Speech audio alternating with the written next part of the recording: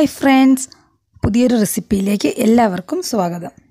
ഇന്ന് നമ്മളിവിടെ ഉണ്ടാക്കാൻ പോകുന്നത് റവ വച്ചിട്ട് ഒരു അടിപൊളി ക്രിസ്പി ആയിട്ടുള്ളൊരു ദോശയാണ്. ഇത് നമുക്ക് ഒരു പെപ്പർ ദോശയുടെ രൂപത്തിലൊക്കെ കിട്ടും. അത്ര നൈസായിട്ടുള്ളൊരു ദോശയാണ്. അപ്പോൾ ഇതെങ്ങനെയാണ് ഉണ്ടാക്കുന്നത് നമുക്ക് നോക്കാം. പോകാം വീഡിയോയിലേക്ക്. അതിനായിട്ട് ഞാനിവിടെ ഒരു 1/2 കപ്പ് റവ എടുത്തിട്ടുണ്ട്.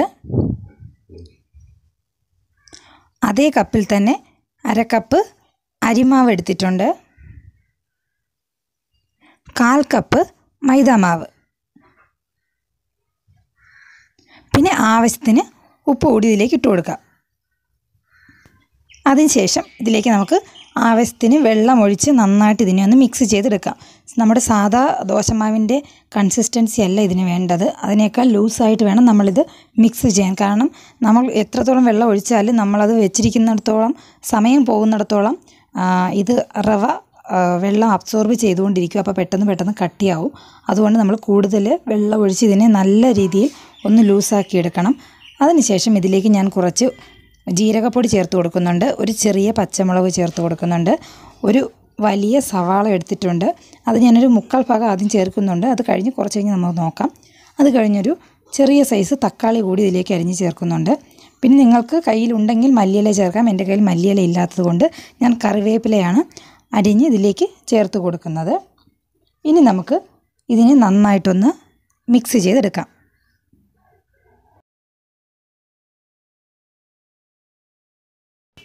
ഇനി നമുക്ക് നമ്മുടെ കല്ല് ചൂടാവാനായിട്ട് വെച്ചിട്ടുണ്ട്. ഞാനിപ്പോൾ ഫ്രൈ പാനാണ് എടുത്തിരിക്കുന്നത്. അതിലേക്ക് എണ്ണ തൂകിയ ശേഷം നമുക്ക് നമ്മുടെ ബാറ്റർ അതിലേക്ക് ഒഴിച്ചു കൊടുക്കാം. കണ്ടോ, ഇത്രയും ലൂസായിരിക്കണം നമ്മുടെ മാവ്. ഇല്ലയെന്നുണ്ടെങ്കിൽ നമുക്ക് പെർഫെക്റ്റ് രീതിയിൽ ദോശ കിട്ടത്തില്ല. കണ്ടോ, നമ്മുടെ മാവിൻ്റെ സൈഡിലൊക്കെ വെള്ളമുണ്ട്. അതൊക്കെ നന്നായിട്ട് അബ്സോർബ് ആയതിന് ശേഷം മാത്രമേ നമുക്ക് ആ ദോശ കുക്കായി കിട്ടത്തുള്ളൂ. ഇതിന് സാധാ ദോശയേക്കാൾ സമയം ആവശ്യമാണ്. അപ്പോൾ ഒരു സൈഡ് കുക്കായി വന്നതിന് ശേഷം നമുക്കൊന്ന് മറിച്ചിട്ട് കൊടുക്കാം. വളരെ കട്ടി കുറഞ്ഞ് നല്ല ക്രിസ്പി ആയിട്ടുള്ള ഒരു ദോശയാണിത്. നിങ്ങൾ തീർച്ചയായും ഇത് വീട്ടിൽ ട്രൈ ചെയ്ത് നോക്കണം. അപ്പോൾ നമുക്കിനി നമ്മുടെ ദോശ റെഡി ആയിട്ടുണ്ട്. അതിനെ 2ആയിട്ട് മടക്കി നമുക്കൊരു പാത്രത്തിലേക്ക് മാറ്റി വയ്ക്കാം. നമുക്കിതിനിപ്പോൾ ബാറ്റർ തലേ ദിവസം സാധാ ദോശയും അപ്പമൊക്കെ പോലെ റെഡിയാക്കി വെക്കേണ്ട ആവശ്യമില്ല. പെട്ടെന്ന് തന്നെ രാവിലെ എണീച്ചതിന് ശേഷം നമുക്ക് പെട്ടെന്ന് റെഡിയാക്കാവുന്ന ഒരു ബ്രേക്ക്ഫാസ്റ്റാണിത്.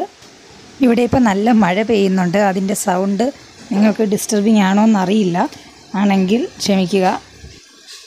അപ്പോൾ നമ്മുടെ ദോശ ഇവിടെ റെഡി ആയിട്ടുണ്ട്. ഇന്നത്തെ റെസിപ്പി എല്ലാവർക്കും ഇഷ്ടമായെന്ന് കരുതുന്നു. ഇഷ്ടമായെങ്കിൽ ലൈക്ക് ചെയ്യുക, കമൻറ്റ് ചെയ്യുക, നിങ്ങളുടെ ഫ്രണ്ട്സിന് ഷെയർ ചെയ്യുക. ചാനൽ ആദ്യമായാണ് കാണുന്നതെങ്കിൽ ചാനൽ സബ്സ്ക്രൈബ് ചെയ്യുക. അപ്പോൾ മറ്റൊരു നല്ലൊരു വീഡിയോയുമായി കാണുന്നത് വരെയും ബൈ ബൈ.